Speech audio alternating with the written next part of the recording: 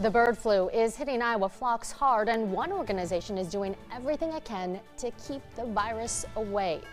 The Blank Park Zoo has had precautionary measures in place for the past few weeks.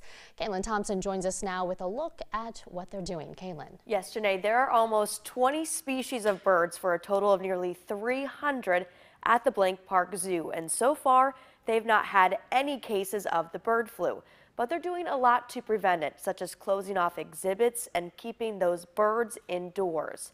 Ryan Bickle with Blank Park Zoo explains the bird flu is spread due to the migration of waterfowl and the droppings they leave behind. So the zoo is also implementing more disinfecting stations for the staff's shoes and their tires so they don't track it inside.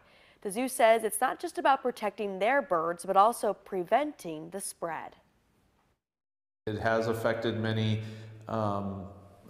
farmers in Iowa and many birds in Iowa, and we want to make sure that we do our part to help limit the spread of this terrible disease.